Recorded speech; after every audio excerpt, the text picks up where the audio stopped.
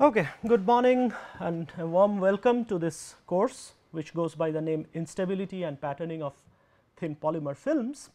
This is a course we offer at the Chemical Engineering Department at IIT Kharagpur as an elective for the master's students as well as an open elective for the final year undergraduate students. You might be slightly surprised with the name because I am sure in your chemical engineering curriculum you have not come across a course that goes by this type of a name. Well, do not be scared, it is a course, as you will soon find, which is extremely or highly interdisciplinary in nature and covers various aspects of chemical engineering, physics, nanotechnology and even some concepts of polymer chemistry and polymer physics. So, let us see how we propose to progress in this course, or how we sort of make a how we plan to unfold the story. Since the area is relatively new to you, so we will go in for an extended introduction so that I can give you some glimpses what patterns are, and then we talk about what type of patterns we are talking about. Primarily patterns can be at any length scale, but we will be in the context of this particular course talking about meso and nanoscale patterns. Then probably what we take up in the first lecture in greater details is the application of such pattern surfaces and films. In order to make progress, we need some basic introduction on some basic concepts, some of which will be, say, surface tension, Young's equation, dispersion forces, basic concepts of hydrophobicity and hydrophilicity. Then I will introduce you to the concept of Young-Laplace equation, which essentially is related to the pressure difference or pressure gradient that exists across a non-planar interface. As you have seen from the name of the course itself, there are two apparently distinct aspects. One is instability and one is patterning. Well, these two are in a way distinct, but in a way they are very closely related. Out of the two words, probably patterning is something you are more familiar with. So, our initial discussion will be on patterning and how to make these patterns, but we also would eventually introduce at that point, at this point of time, the concept of what instability is and what type of instability we are talking about. There are some well known instabilities, for example, the Rayleigh-Taylor instability, the Safman instability and things like that. So, some of the concepts we will introduce. You will also at this point understand what exactly leads to the so called very well known phenomena of capillary rise. Continuing with our discussion, we will then touch upon the basic patterning techniques at the meso and or the I would say surface patterning techniques. We will talk in very brief details about the basic concepts of photolithography, which all the people who are well accustomed with the electronics and microelectronics industry are extremely well accustomed with.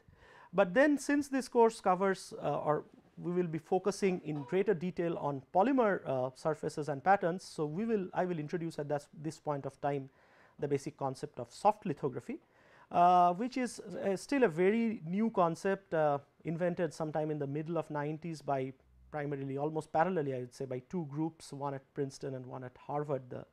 The two biggest names are Stephen Chow at Princeton and Whitesides at Harvard, and we will talk about some of the soft lithography methods in details, some of which include nano imprint lithography, which is internationally famous now by the acronym NIL, capillary force lithography CFL, micromolding in capillaries which goes by the acronym MIMIC, micro contact printing better known as MUCP. There are several other and various variants of all these soft lithography techniques which we will discuss in somewhat detail, and then we will also show or talk about other patterning methods which allows you to make structures probably at lateral resolution of around 10 nanometer, but some of which are more intense. So, some of the methods can be deep pen nanolithography, which uses an atomic force microscope platform, or the other type of direct write methods. Now, the other thing is we talk about making structures and features which are very small, which are submicron. I mean, soon I will explain what is exactly is a mesoscale, but typically you can understand we are planning to make structures which are very small. So, something like tens of nanometer to a few micron maybe. So, one of the critical issues is once you make these structures, how really do you see or check for yourself that these structures have been made in the desired fashion, because if the first thing that comes to our mind, what one uses for seeing very small features is the optical microscope, but for these type of structures many cases the optical microscope fails to resolve because of their smallness. So, there are other high end microscopy techniques, scanning electron microscope, transmission electron microscope, and a particular microscopy technique again which was invented in middle of 80s is the atomic force microscopy, a very specialized type of a microscope specifically used for looking at surfaces and features with very small lateral resolution.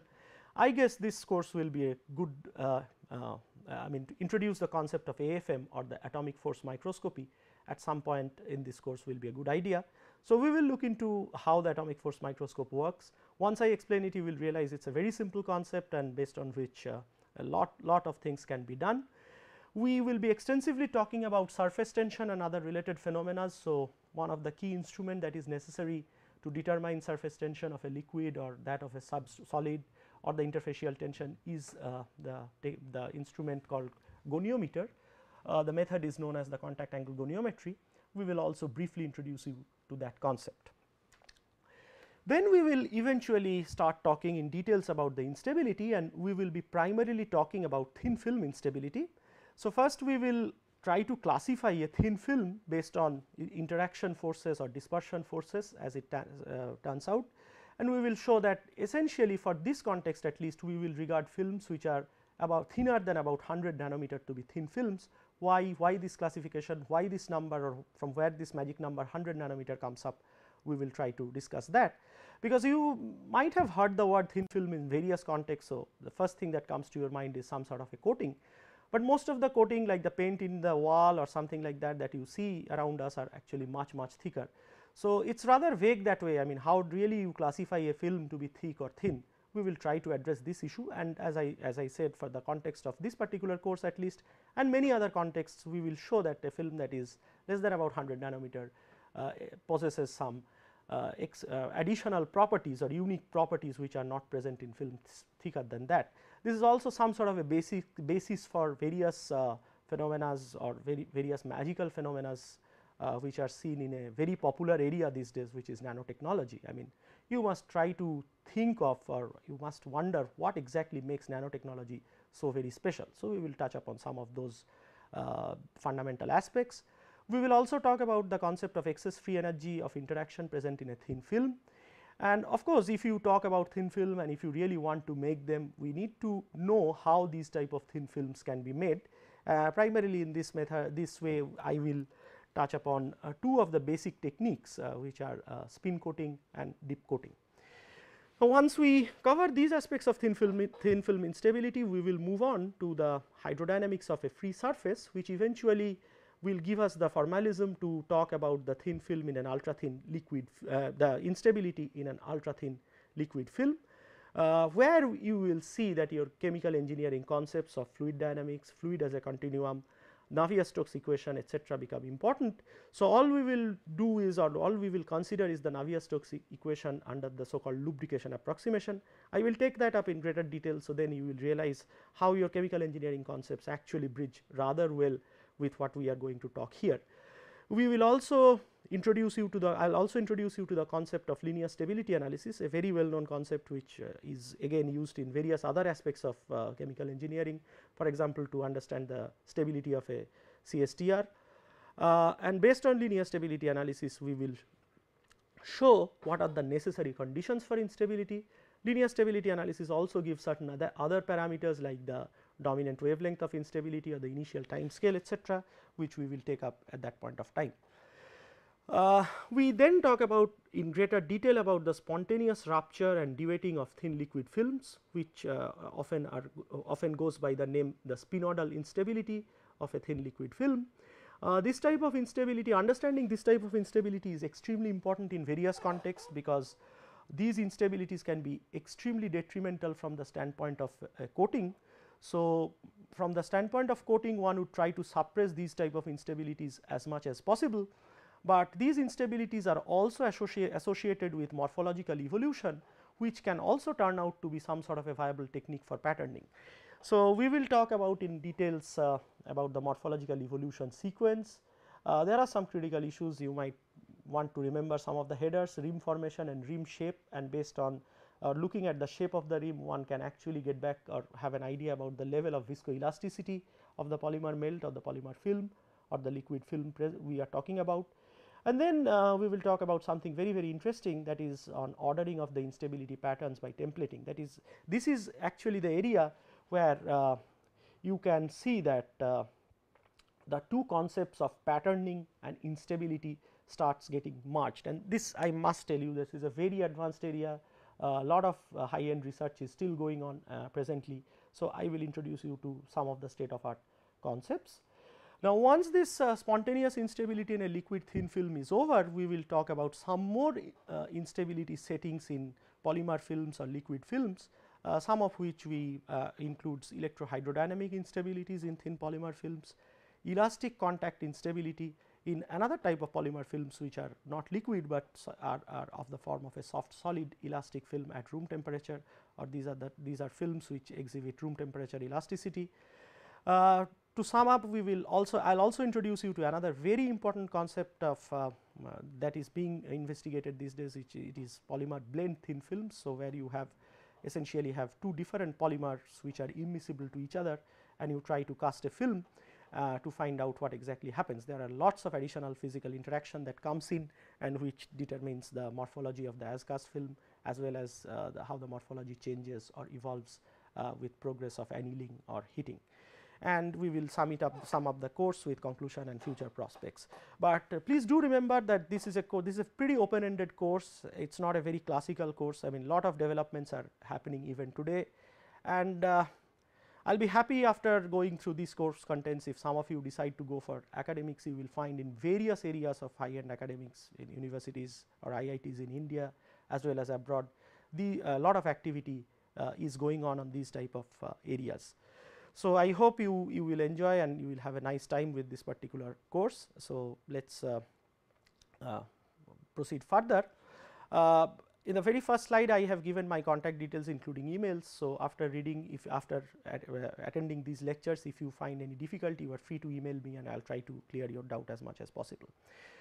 Texts, well, not too many standard textbooks are available, because as I told, the course content is pretty recent and it is still evolving. However, still few books are available in the market. For example, the one generation of micro and nano patterns on polymeric materials, it is a very recent book published in 2011, edited by Del Campo and Arts. It is a Wiley VCH publication. Nanolithography and patterning techniques in microelectronics, part of it, though it talks about microelectronics, part of the book covers patterning of polymers as well. It is published around 2006 or 7 from CRC Press. Nanolithography, okay, it is repeated unfortunately. Okay. I would also strongly request you to make a culture of referring to the top notch journals, for example. Lot of these activities are published in some of the journals, because it is very new. So, some of the journals you may want to look up would be Nature, Nature Materials, Science, Langmuir, Applied Physics Letters, Advanced Materials, Advanced Functional Materials, Small, Macromolecules, etc. So, with this and some of the references available on the, you can also refer, I mean, this is one thing I must tell you, you are free to refer Wikipedia at the drop of a hat, because that is really one site from which you get lot of basic information, and you can augment that with whatever I am talking and teaching here, so that things become understandable. But one thing I can tell you, that once you attend this course, you will be happy to correlate many of the things you see in and around you happening in nature, which apparently with your classical engineering knowledge you fail to understand or have never thought in detail about what or why exactly it is happening. So, that is the prime intention I have to show you, that many of the phenomena that you see around us in nature, in the biological world, as well as in the inanimate world, as well as in some of the artificially fabricated materials or commodities we use these days, these type of patterns and features have a very important and key role to play. So, now let us get going with the formal introduction of the course. First, try to understand what is patterns. Well, if I define or not really does not matter, we all understand what patterns are. There is some sort of an ordered thing. Okay, so you can have patterns, you can draw nice patterns, or you can have nice patterns on your dress, or objects can be made to form a particular pattern. If you go by the Wikipedia definition, well, pattern it's derived from the French word patron, which refers to a type of theme of recurring events or objects, sometimes referred to as an element of a set of objects. We probably understand what it means. So, these whatever images you see, some of them are taken from the Wikipedia, some of them are my own images, they are all different patterns. So, for example, this is the first one is some sort of a design, the second one we all know it is a simple checkboard, third one is a formation of fighter aircrafts, that is also some type of a pattern. Fourth one is birds returning home towards the evening, they also, if you have noticed carefully looked at the sky, they come back in some sort of a pattern. So, this is also definitely a pattern. Fifth one is a nice example of a housing complex, here the architecture is such that it also forms some sort of a nice order. Even while entering the interior of an aircraft, if you see that the seats are arranged in some sort of order, that is also some sort of a pattern you see. India, we come from India, so classical dance form, I think this is Kuchipudi or Bharatanatyam, I am not very sure about it, but here you see all the ladies are pretty much standing in the same desired style. So, that also is some sort of a pattern undoubtedly. So, you can see that patterns can be everywhere in and around us, try to explore explore around you, you will find patterns. I am very sure many of you, the shirts or the dresses you are wearing has some nice designs and which are sort of self repeating. So, they are also patterned. For example, the one I am wearing of course has some cross patterns of course.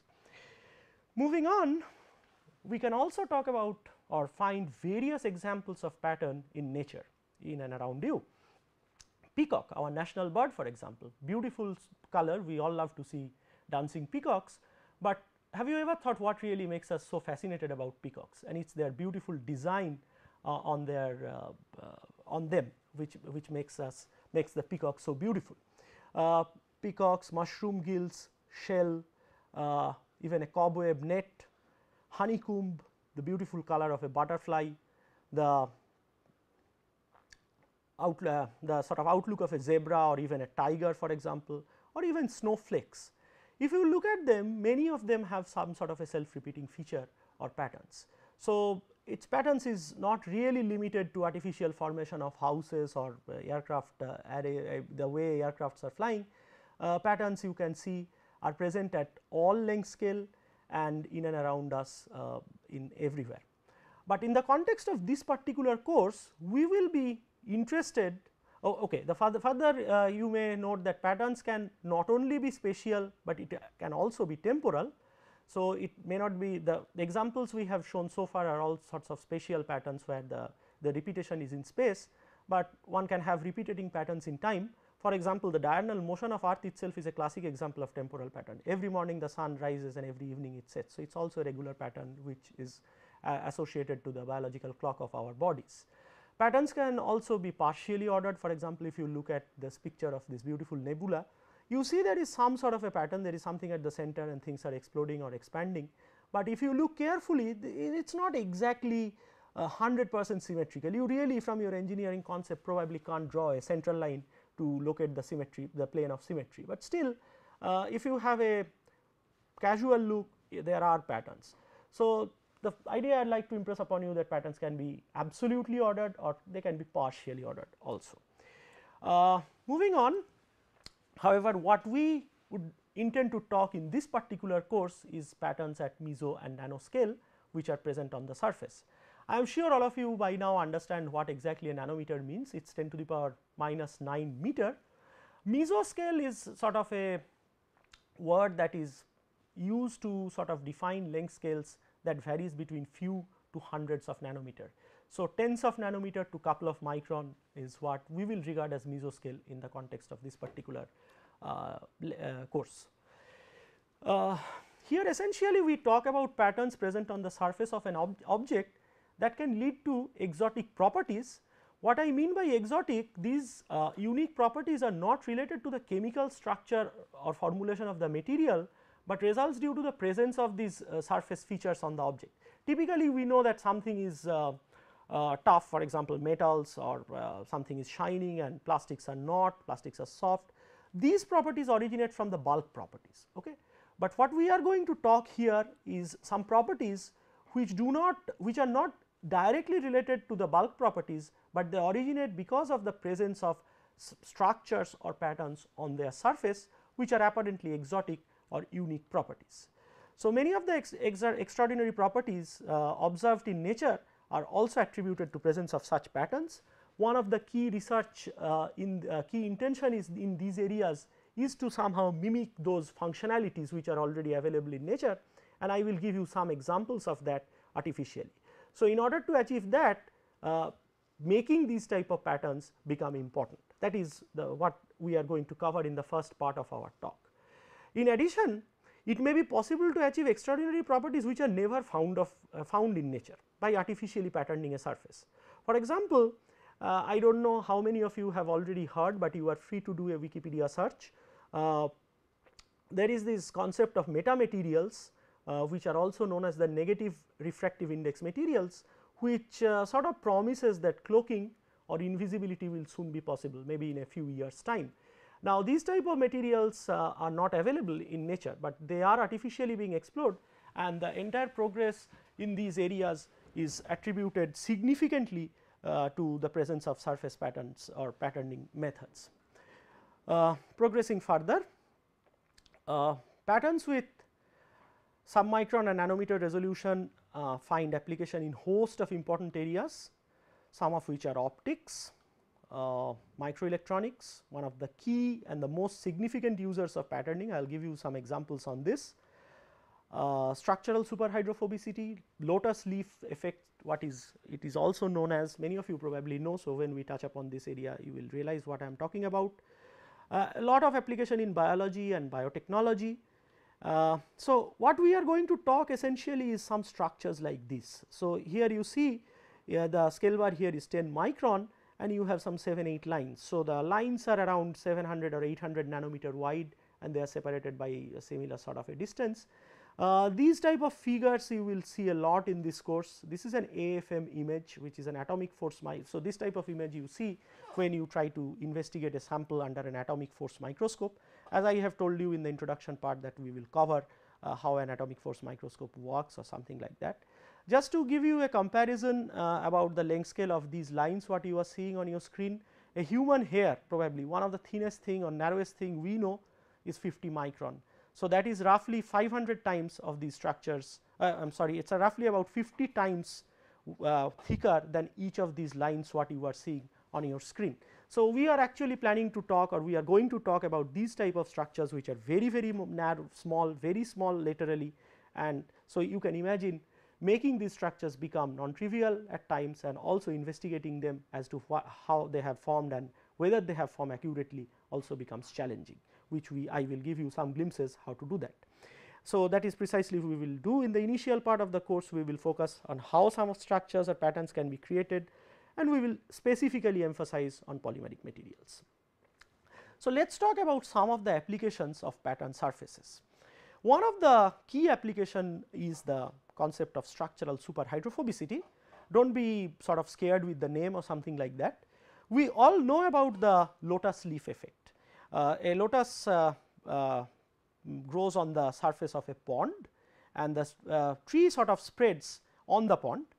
However, if you drop a drop of water on this leaf, what happens is the drop simply rolls off like a metallic ball. I am sure many of you have seen this application or seen this phenomena occurring. This, as it turns out, that this ability of a drop of water to roll freely on the surface of a lotus leaf, as well as on the surface of many other biological entities or objects, some of which include some other leaves and plants, including grass actually, as well as bird feather for example, is not attributed due to the specific property of the leaf or the plant, but is because of the fact that there exists some very tiny structures or humps on the surface of these plants. So, what it makes that instead of the droplet sitting on a flat surface, it now sits on a corrugated or a patterned surface, and as you can see in the schematic here, which we will take up in greater detail subsequently once we we are through for a couple of lectures, is the wetting regime changes. I mean, these are critical concepts I will talk in greater detail. So, you can see instead of the drop, for example, in figure A, schematic figure A, instead of the drop sitting in cohesive contact with the surface, there can be isolated air pockets present between the liquid drop and the surface or the substrate. So, these entrapped air pockets sort of aid in this type of a rolling phenomena or really rolling of these drops. Now, this is something what is called the area of superhydrophobicity or structural superhydrophobicity. It is a very important area, lot of research, advanced research is going on. One of the offshoots of this area is the so called concept of self cleaning surfaces, which I will again talk in a little detail in subsequently very soon. Coming back to your chemical engineering concepts, we all know about condensation we have all studied about condensation in our heat transfer courses, and we know that there exist two types of condensation, film type condensation and dropwise condensation. And I am sure from your heat transfer concepts you also know that from the standpoint of heat transfer, film type condensation is preferred over the dropwise condensation, because in film type condensation the condensing liquid or condensing vapor, which let us say is in this area, does not have a direct access to the cold surface on which it is condensing. There is an additional layer of liquid which imparts an additional resistance to the flow path. So, therefore, the heat transfer is hindered. In contrast, in dropwise condensation, the condensing vapor has direct access to the cold wall on which it is condensing. So, the heat transfer efficiency is higher. The drops form after condensation, which immediately roll off. This you all know, and if I also ask you under what condition there is a transition, or what determines a dropwise whether you are going to have a dropwise condensation or a film type condensation, some of you might also say that, well, if we have a rough surface we will get dropwise condensation, if we have a smooth surface we will get a film type condensation. The answer is absolutely correct, but the moment you actually talk about a rough surface, you are essentially talking about what we talked above. It is essentially a combination of the surface energy of the surface on which condensation is occurring along with the roughness, or which can be in the form of presence of regular or disordered structures, which lead to whether you are going to have a dropwise condensation and film type condensation. So, I am sure immediately you realize that these type of patterns, what we are going to talk subsequently or what we are talking here, has some significance to the engineering knowledge you have already received. So, we will look into these type of surface related issues in greater detail. Moving on, many of the, not only the leaves of plants, but many of the insects also have exhibit extraordinary capabilities, which are also attributed to the presence of structures. For example, there is this fishing spider, that is the biological name is written there. I am sorry, I can't pronounce it properly. So, what these spiders do, that they go on fishing. So, they just dive deep into the water pool.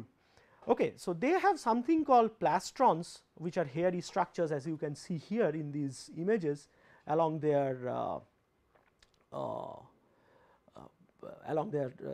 these arms. So, once they decide to dive in the pool, these plastrons sort of form an air pocket around these insect completely. So, what it does, it dives, but it is sort of encapsulated in an air chamber. So, though you know that only a fish can breathe in deep in water, it sort of carries with it an artificial environment of oxygen, and it can breathe normally and can spend prolonged time deep in water. Similarly, many of you probably have heard about the insect water strider, which sort of can walk over water.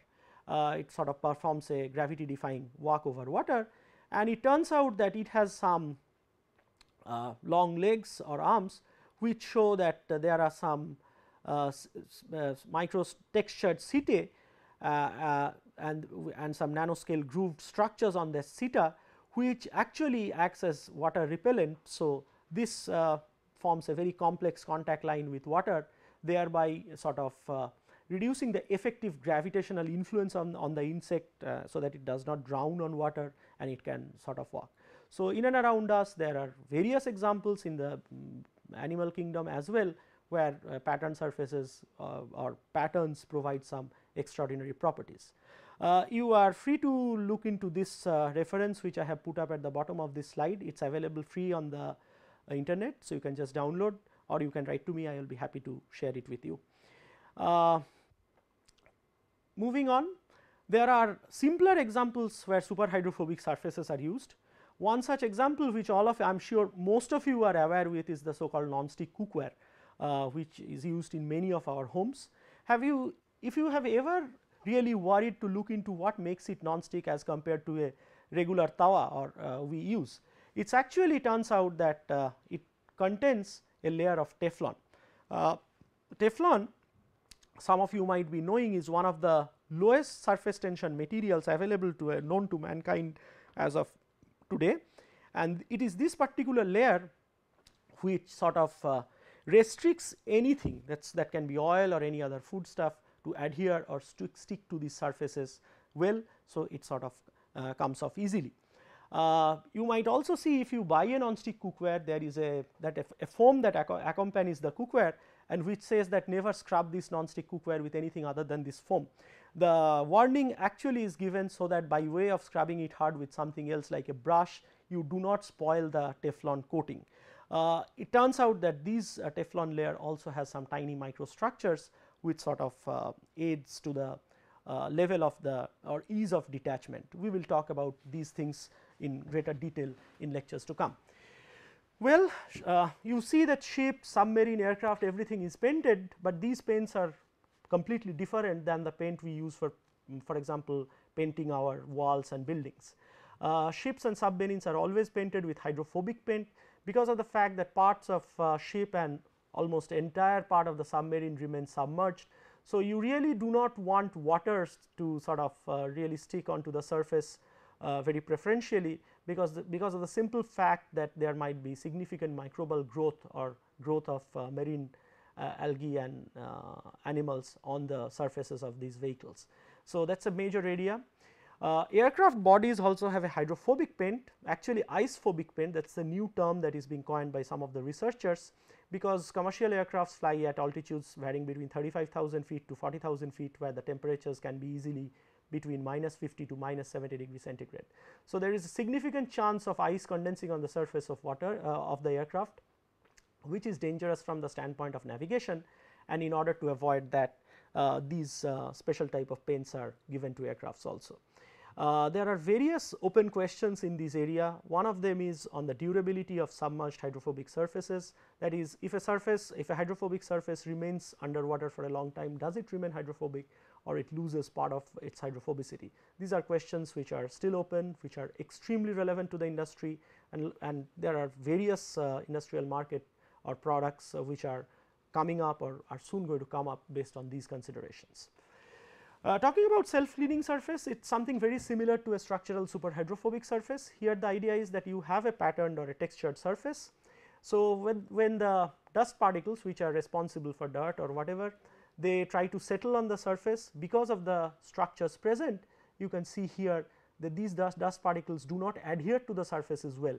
So, the adhesion itself is restricted, the presence of the pattern hinders the adhesion of any dust particle to the surface, and when a water sort of water drop is flown over such a surface, that water drop picks up these loosely adhering dust particles.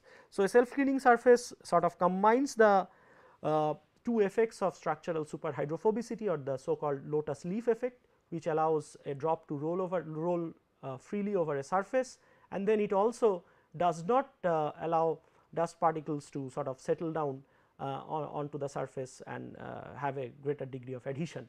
One thing you might be interested to know, or it might sound interesting to you, that is that a dust typically has a size, dust particle typically has a size somewhere varying between 40 to 400 micron.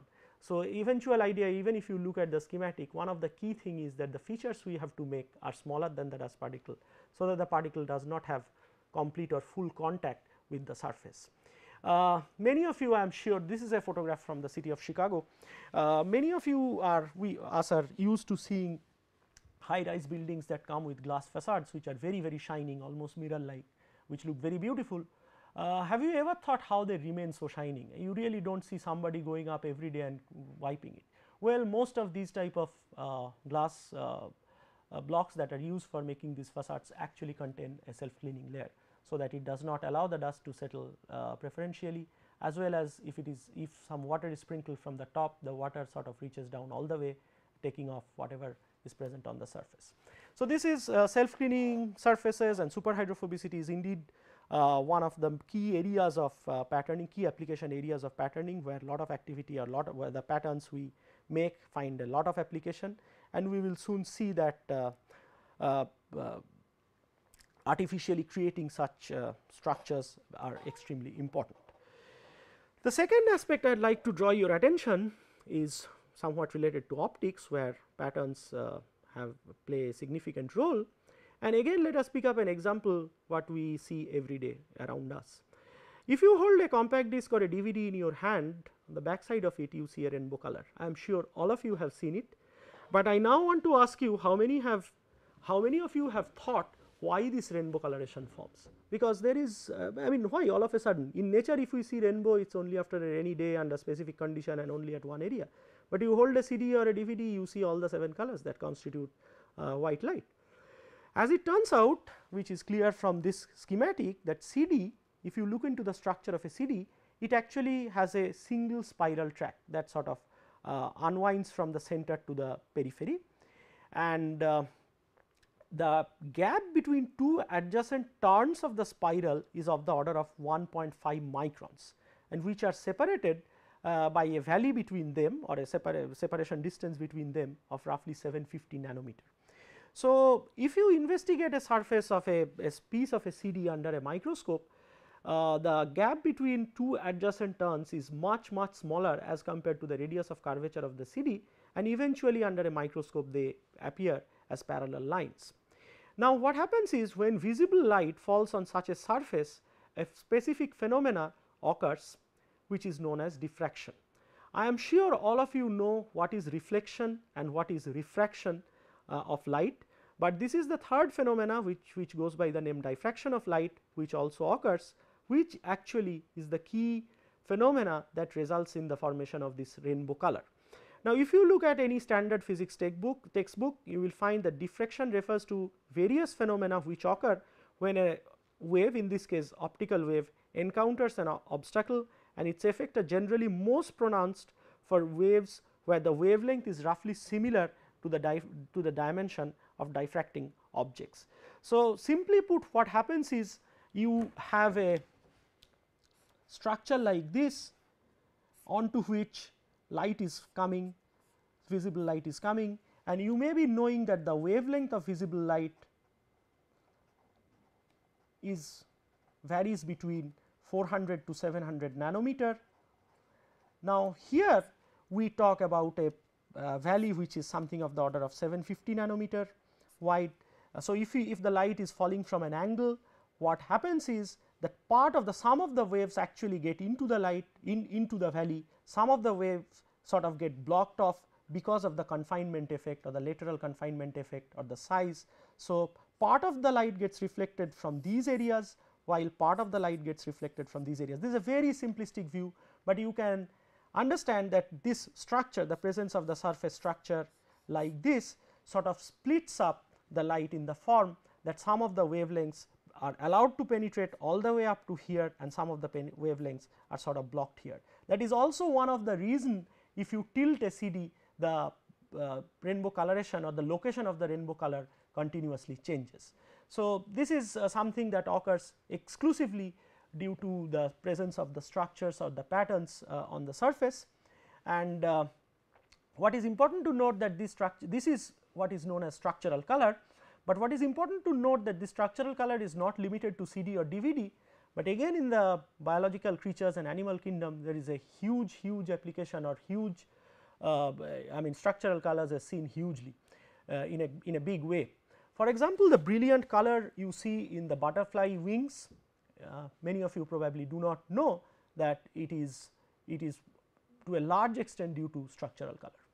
Okay. So, butterfly, peacock, these type of things, the coloration or the ordered coloration, the regular beautiful patterns or the colors you see, in many cases I will not say it is purely due to structural color, but it is a combination of pigment based color and structural color. For example, the blue color you see behind me is actually a color which is pigment based color. It is not related, it is a particular dye that has been given to the cloth or the plastic facade that is up there, and that is responsible for color. So, essential idea is that when you add a desired pigment and white light falls onto it, what happens, it absorbs pretty much all the other wavelengths which do not correspond to the blue light. So, only the wavelength corresponding to the blue light gets reflected from that surface, and all other wavelengths are preferentially absorbed, giving it the impression of a blue color. So, pigment based color you can see is also related to optics, but it is related to the phenomena of optical absorption. In contrast, structural color is related to the phenomena of optical diffraction.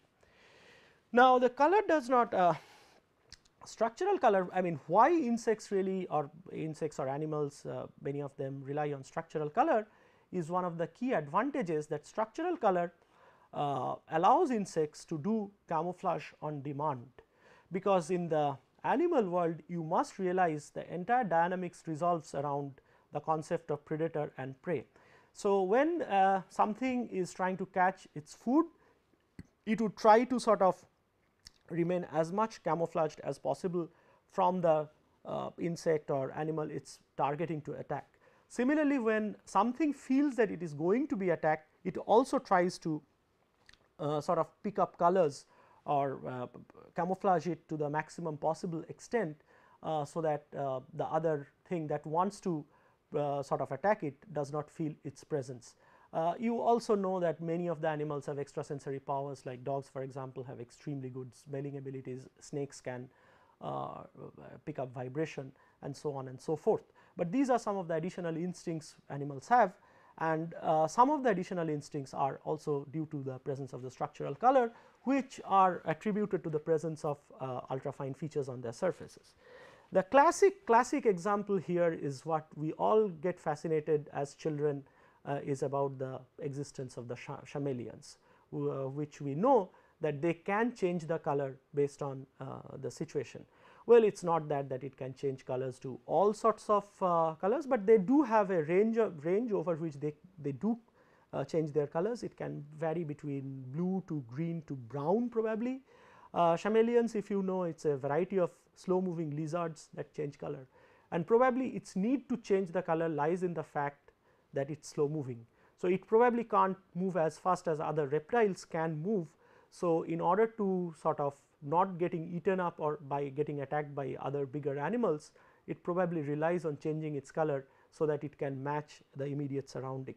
And now it turns out, based on extensive research, that there are ultrafine features on the skin of these lizards, which depending on the stimuli, what type of situation it is subject to, they can sort of change the orientation to somewhat extent, and it is a combination of the pigment based effects as well as the structures present, which allows them to tailor the color. In a very recent work from a group of scientists at Cambridge, they came up with something very interesting, which changed the perception about how animals or particularly the insects visualize. We all know that the insects have compound eyes, so they have so it is a multiple number of images that forms in there, and so eventually they can have a wider view. It is like a wide view camera, wide angle camera. But what was recently shown that the insects in many cases do not recognize pigment based color as we do. So, we would term a flower rose is red because we see that it is red, but it turns out that the insects can recognize the structures associated to that. So, simply put, an experiment of something like this was done. So, some set of beetles were trained for a particular red flower, and what the scientists did, they replicated the structure of that red flower on some polymer, and then these beetles, this structured surface was illuminated red, and in a area where there were various types of flowers and structure leaves and plants, the beetles were allowed to get in, and they could recognize those artificially created surfaces which also have the similar structure as compared as was present in the original red flower onto which they were trained. So, that showed that they did recognize the red color. But what was more interesting is when in a subsequent experiment these artificially created structures which corresponded to the red flower was artificially illuminated in other color, let us say blue or green. The set of beetles, when they were allowed to enter the experimental chamber, they were migrating to the same structure, though now it was appearing to be green or blue, but which had the structures similar to the red flowers. So, this is very exciting in the sense that not only so this shows that structural color is not only due to surface patterns, but insects probably have their vision or their sense of color based on structural color. So, which was a very significant discovery, and it was published in the top notch scientific journal of science very recently in 2009. So, to sum up on structural color, in many cases the color is a combined effect of pigmenting and diffraction, and of course, there is a lot of research that is going on artificial structural color, where the utility of pattern surfaces or making patterns at the desired length scale become important. Of course, there are various other optical applications where pattern surfaces find extensive utilization. For example, holograms. Some of you, if you care to look at your credit card or bank debit card close to the Visa or Master sign, you will find that there is something is shining. That is exactly a hologram, what a hologram is. The other important thing, very interesting phenomena, is the so called moth eye effect, which is known as the anti-reflection effect, because moth eyes are special. If you shine light on them, nothing reflects back. So, that is also very important, and you can see it in this frame. So, here is a glass slide which somebody is holding, and you can pick up that the lights in the room, some images of that you can see. So, part of whatever illuminating light is falling on this glass, it is getting reflected. But here again, if you very carefully see, a glass slide is being held, but which has a coating of anti-reflective coating, and so you can see almost nothing gets reflected. So, these type of coatings, anti-reflective coating, anti-glare coating, highly reflective coating, these type of coatings are extremely useful in various optical application, and now the more and more there are research orientation of creating these type of coatings based on patterns. Another important thing, you can do a Wikipedia search or an internet search, is on optical waveguide, which also is something very interesting, that confines the propagation of light inside a medium, and optical waveguides are extremely important in optical communication based on optical signals, as well as sensors based on optical properties. So, all these development in all these areas really require artificial patterns with some micron lateral length scale to be fabricated. Well, this is something I briefly touched about earlier. Probably one of the most major thing that is going to come up not very distant future is probably the development in the area of metamaterials. I do not know how many of you are aware of this particular area, but it is something really exciting, almost similar to science fiction. Metamaterials promise that they are going to make cloaking possible. So, essential idea is these materials are known as negative refractive index material. So, essential idea is that if you look into this particular schematic carefully, what you see that the light waves that are coming can be bent in a desired fashion, so that it does not pass through this particular area. Now, if I stand in front of you, you will see my, or you will recognize my existence because of the fact that you are unable to see what is there behind me. Now, suppose if something can be done so that the light signal that is coming from the back sort of bypasses me completely and then goes to your eyes again, you are going to miss me out. So, suppose if I stand in this particular domain and this is the background you have and you are standing here. So, what this structure is going to make is it is going to bypass me preferentially, and this can be achieved with what is being termed as an extremely exotic development, or which are termed as metamaterials. Now, the state of art as of now in the metamaterials is that at microwave frequency cloaking has already been achieved. There are certain scaling issues associated with the property, primarily the permittivity and other properties of the material which are being used for metamaterials, which are still hindering its development for visual light, for the visible wavelength of light, but I guess significant research is progressing in that particular direction. So, the possible development of metamaterials is entirely attributed to the structured surfaces or patterns. Moving on, we come to the third example, where again from nature, and which again people are trying to artificially replicate, is on the concept of reusable super adhesive. One of the key example of this we see every day around us is the walking gravity defying walk of a lizard climbing a vertical wall, right. So, if you think carefully, what is the lizard doing? Firstly, the lizard has some mechanism that allows it to stick to the wall. So, it does not fall due to gravity, because if you and I try to do the same, we will fall off. But then the lizard moves on. So, it is not that it is permanently sticking. So, it moves on. So, first it sticks somewhere, and then it detaches itself and then moves to the next location. Now, if you use a sellotape once, for example, an adhesive tape, what you can see that maybe first time it sticks well, you take it off, try to stick it for the second time, it may stick or it may not stick. Chances are that it may not stick, and third time onwards definitely it will go bad. So, what is the problem? A sellotape is a reasonably good adhesive, but it is an once use adhesive. Okay. Now, suppose the lizard has an extremely good adhesive in its legs or something like that, but I mean after using 4 or 5 times it goes bad. So, eventually that would mean that every lizard would essentially can walk 5 times in its life and then it will perish, but that does not happen. So, it sort of not only adheres to the surface extremely tightly, that allows it to defy gravity, but then it again uses its legs again and again and again to sort of perform its work. It can climb wall vertically, it can hang on to the ceiling, you all know that. So, the clue is that it is not only a super adhesive, it is a reusable adhesive, and as it turns out that these are non-viscous adhesives as compared to most of the adhesives we use. If you take gum for example, it is a liquid, so it is a viscous adhesive, and the adhesion is achieved due to what is known as viscous dissipation. So, you just stitch it and then eventually you lose some energy in the form of viscous dissipation, and at the cost of which you achieve the adhesion. Now, this bio-inspired concept of artificial adhesives is entirely based on the existence of surface structures, or let us say deformable soft surface structures, and significant recent work is actually going on in artificially mimicking these structures. So, these are again some examples where